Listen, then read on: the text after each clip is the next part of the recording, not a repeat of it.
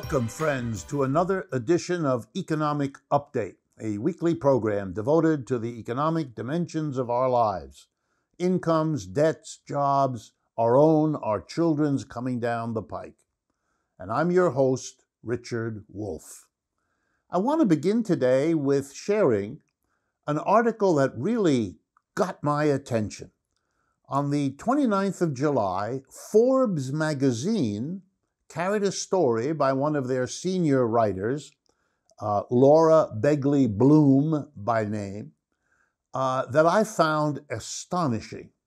Forbes magazine, in case you're not familiar, is a magazine that's been a dominant player in business circles in the United States for over a century. It calls itself, quote unquote, a capitalist tool. It loves the system. It's a booster of capitalism. It is a place where you mostly see stories that think capitalism is about as good as it gets. So put that in your mind when I tell you about this story. It comes from work done by Asher and Lyric Ferguson, a husband and wife couple. Their work is available at asherferguson.com with 2 S's. And I recommend you go there to look at the basics of this story. But they become famous, this couple, for rating countries according to a variety of statistics to say what's good or bad about them. And they recently reported on a study they did, took some time, to determine what is the best country to raise a family in right now in the world. And since they have limited resources and they wanted to use countries that keep the best statistics, they focused on the 35 countries that are members of the OECD, a famous grouping of advanced, developed countries that many economists from all political perspectives use all the time, and they keep very good statistics. So what were the rankings that Forbes magazine thought were arresting and that I do too? Out of the 35 countries that consist of all of those you would imagine, the United States, in terms of raising a family, ranked number 34.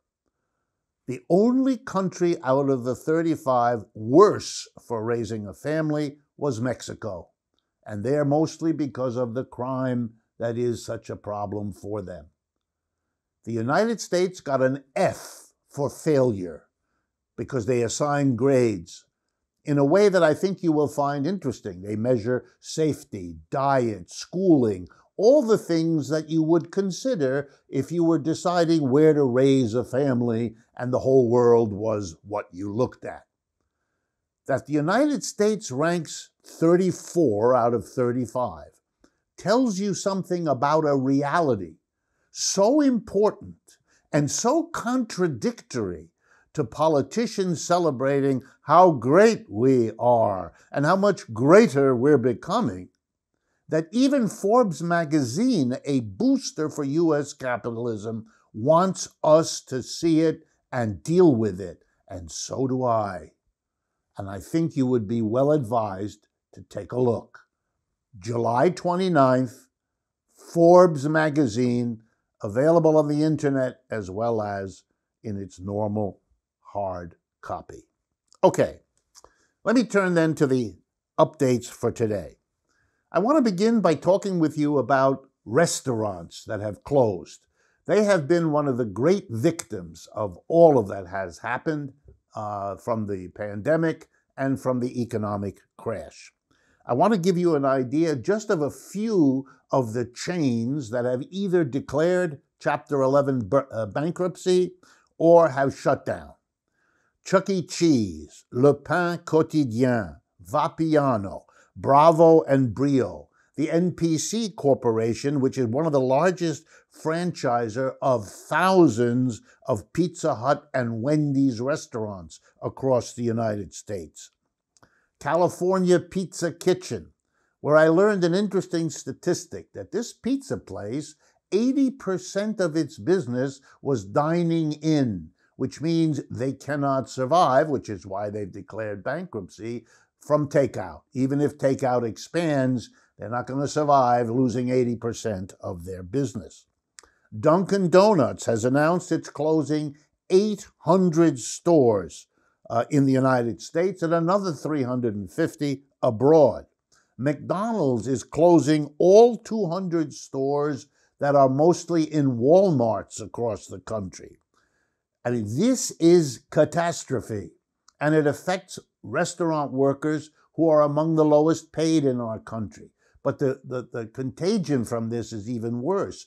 As these restaurants come back over the next year or two, if they do, many will not, they will be pressing their workers to work longer hours at lower pay in order to survive and make up for some of the losses they have already suffered. Benefit cuts, wage cuts, all of it. And this is going to cause not just pain for the workers affected, but the landlords in the buildings where these restaurants are located. They're not going to get their rent, and they're sure not going to get the rents they used to get. And the neighborhood businesses that counted on restaurant visitors for part of all of them are dealing with the fallout. This could have and should have been prepared for. Plans should have been in place to deal with either the pandemic causing this or the economic crash, let alone both together. But they weren't. And so these industries are suffering disproportionately. And as I'll show you later in the program, even as these folks suffer the most through absolutely no fault of their own, there are other players in today's economy that are doing really well.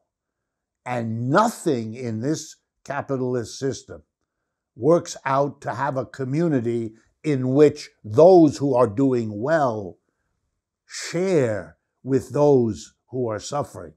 Those doing well are doing well through no fault of their own, just like those who aren't. Then there is the coming tsunami, not my word, of evictions.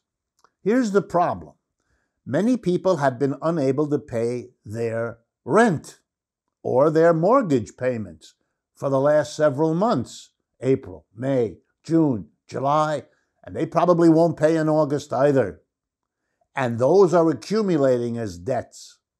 Now, the courts have been closed, and a number of governors and others have banned eviction proceedings in the courts, but those moratoria are drying up, and the evictions are coming.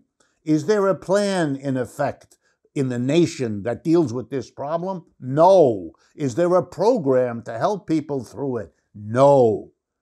That is a catastrophe about America, even before the pandemic and the crash hit. And to underscore it, I'm going to compare us with France. Not because Europe is wonderful and the United States isn't, and not because Europe doesn't have many problems. It does. But here is an example of where we can learn something and where Americans need to understand where they are relative to others. For decades in France, the following law has been on the books. No such law exists in the United States. Here you go. Ready? You cannot evict a person, ready? Ever between November 1st and the end of March. And the reason in the law is clear. It's because it's cold outside. And so it has been illegal for anyone to be evicted during the cold months of the year in France. End of story. Who fought for that law in France? The socialists did, and they got it, and nobody has dared touch it since. Then there's the recent action of the socialist mayor of Paris, the capital of France. Her name is Anne Hidalgo, and she's quite famous. She announced there would be no evictions this year until October 31st. How cute. That's the day before the normal law kicks in on November 1st.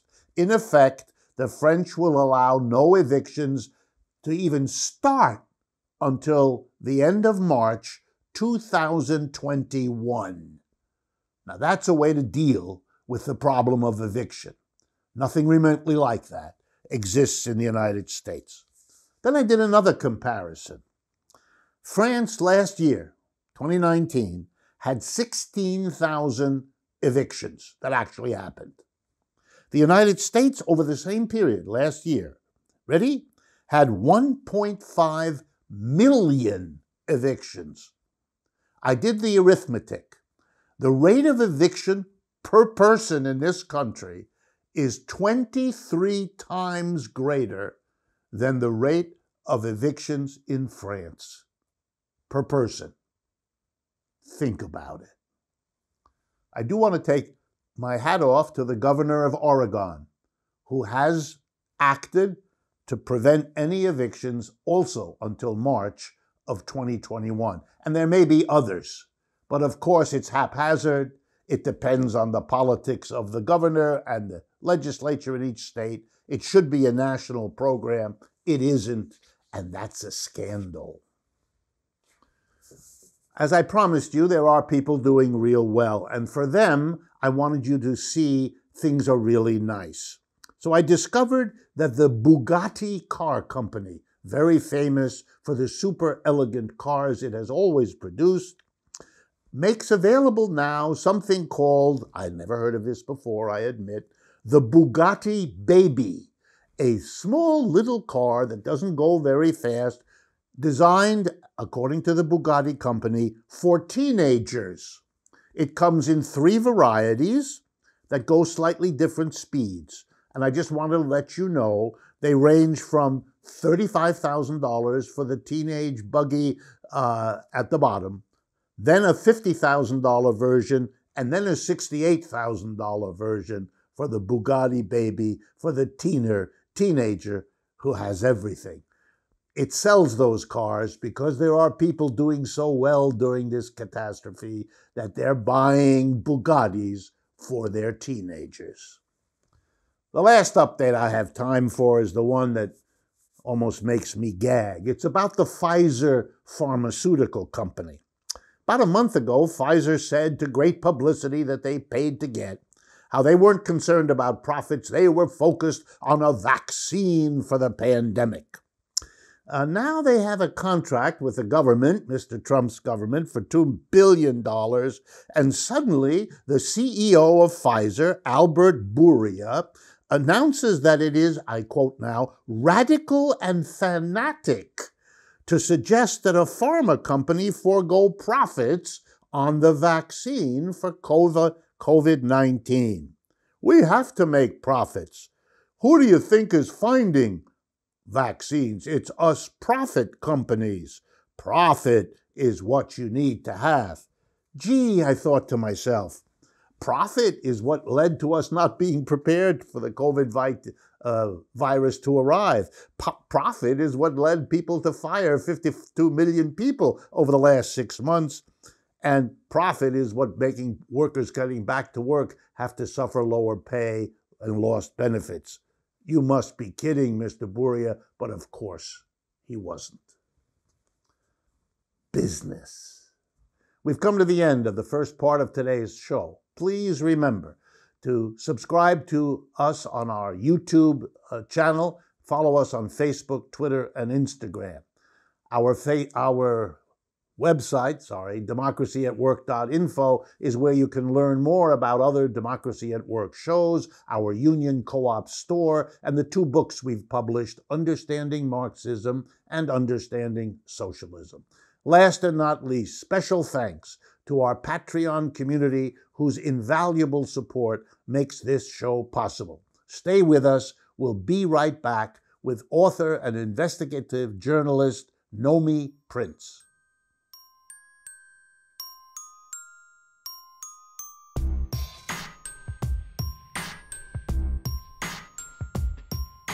Welcome back, friends, to the second half of today's economic update. And it is really with genuine great pleasure that I welcome back an old friend of mine that I've worked together with on and off for quite some years now, Nomi Prins. I want to introduce her to you and then get into the conversations. She has much to teach us. Nomi Prins is a former Wall Street executive. She worked as a managing director at Goldman Sachs in New York and as a senior managing director at Bear Stearns in London. She also held posts with Lehman Brothers, long lamented, and the Chase Manhattan Bank, not yet lamented. She left Wall Street to become an investigative journalist, an author, an international speaker, and advisor on financial and economic matters. She has written 6 really good books that I recommend to you, the most recent of which is Collusion, How Central Bankers Rigged the World. So first of all, Nomi, thank you very much for joining us. Thank you so much, Rick. It's a true pleasure. Good. All right, I want to jump right in. I want people to hear how you see these things.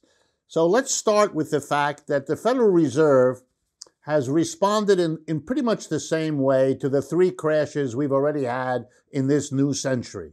The dot-com crash of early 2000, subprime mortgage crash of 2008, and now the so-called COVID-19 crisis in 2020. Each time they pumped in a lot of money, they lowered interest rates. The only difference is, as the crashes got worse, the amount of money pumped in got correspondingly larger until it's now in the trillions. How do you react to them following the same policy each of these 3 times when at least arguably having had 3 crashes in 20 years suggests that maybe it's not the best policy?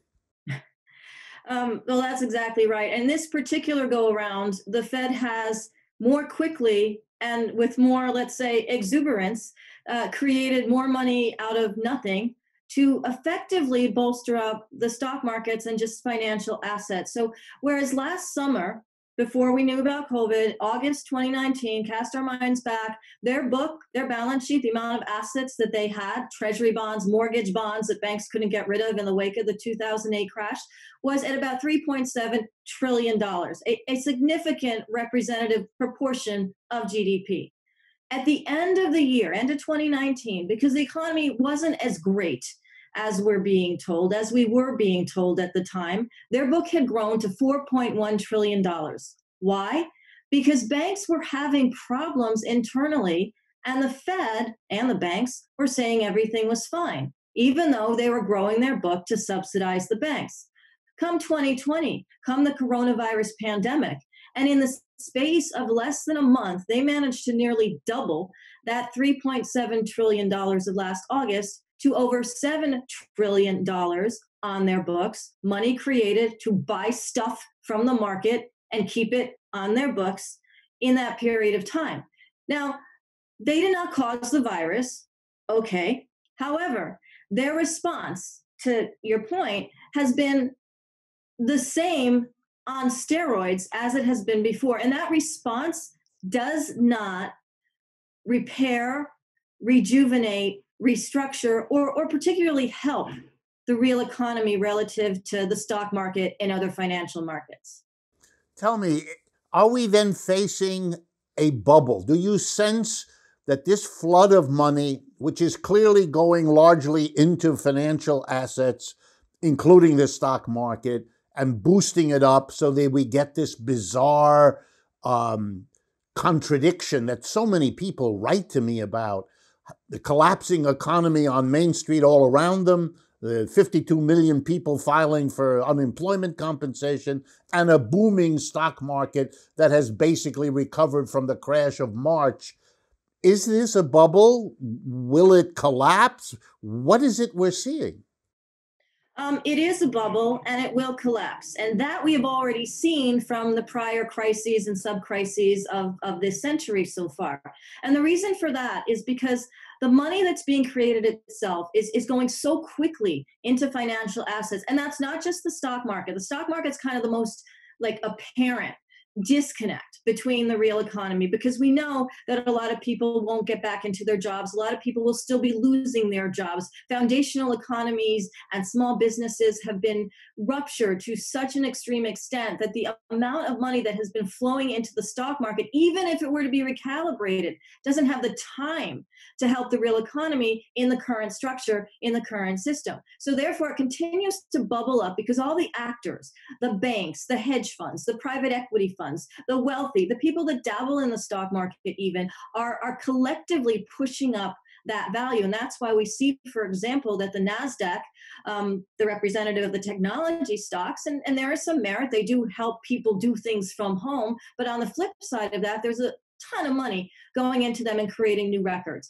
And that's why the Dow is up to almost where it was before the pandemic. That is a bubble. It does not represent the real economy. It doesn't even represent where the real economy is going to be in any sort of near future. And on top of that, we have a bubble in debt. Debt was already high. Public debt was already high. Corporate debt was already at record highs before this year began.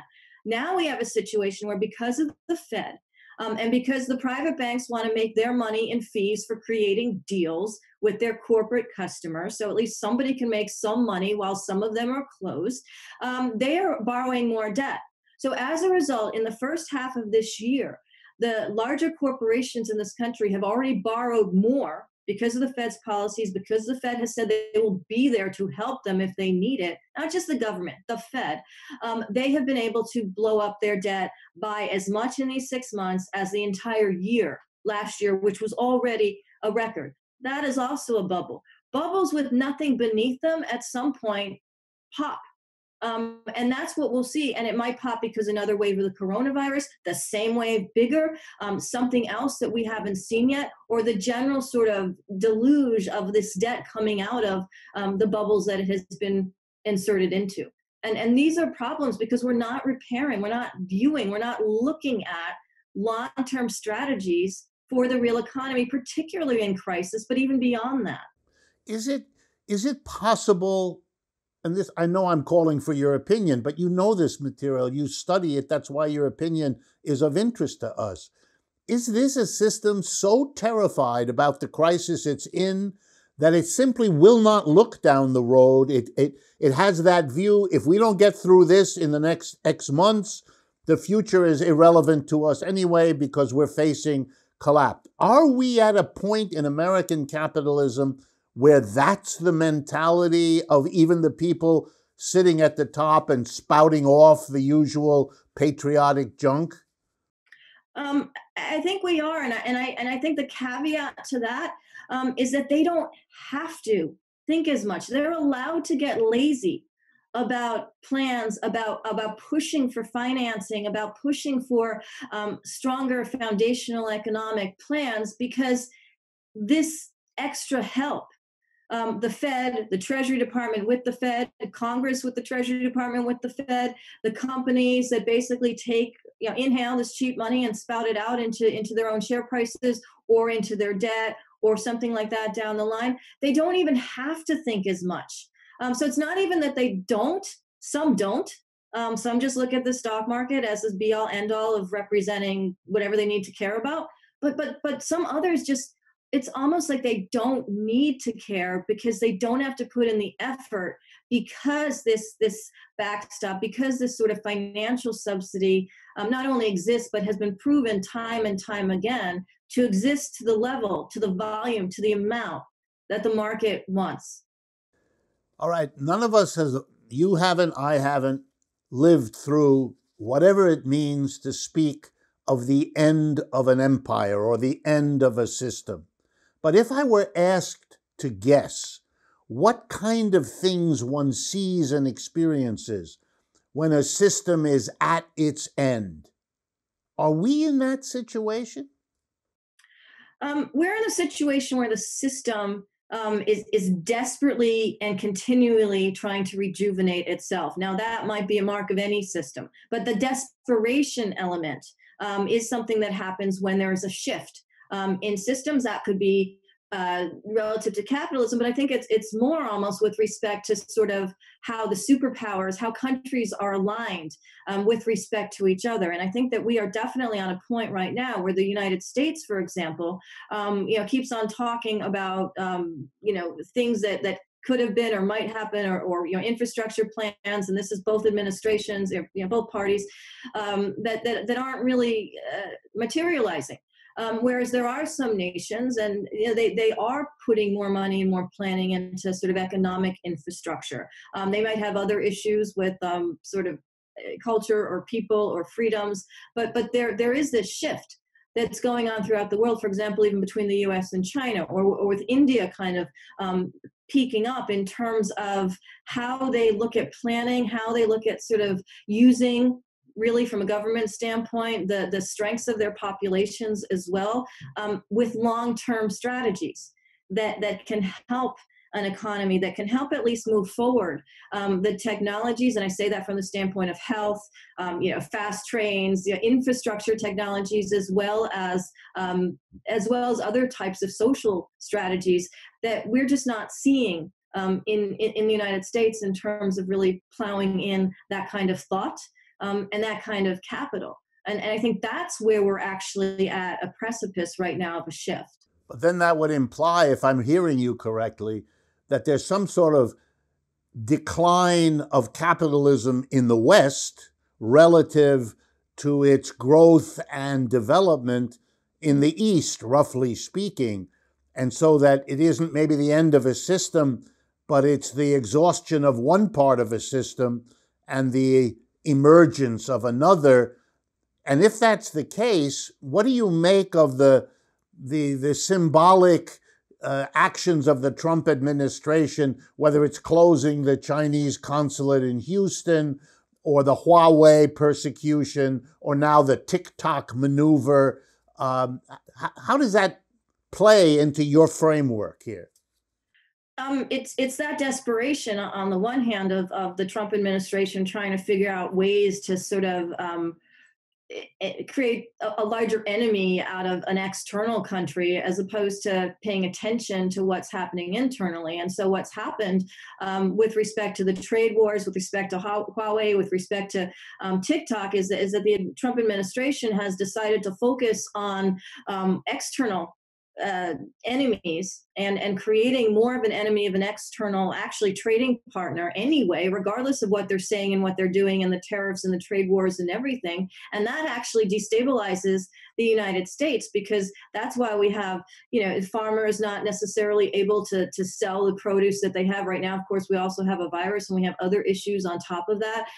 People who are constructing things in small companies throughout the country and say, may need steel, but there's tariffs on it. I mean, all of this sort of way in which the administration has created a tariff war and a trade war is actually detrimental to the United States. And so it's really about a voter preference and sort of the playing to the base of the Trump administration, than thinking economically.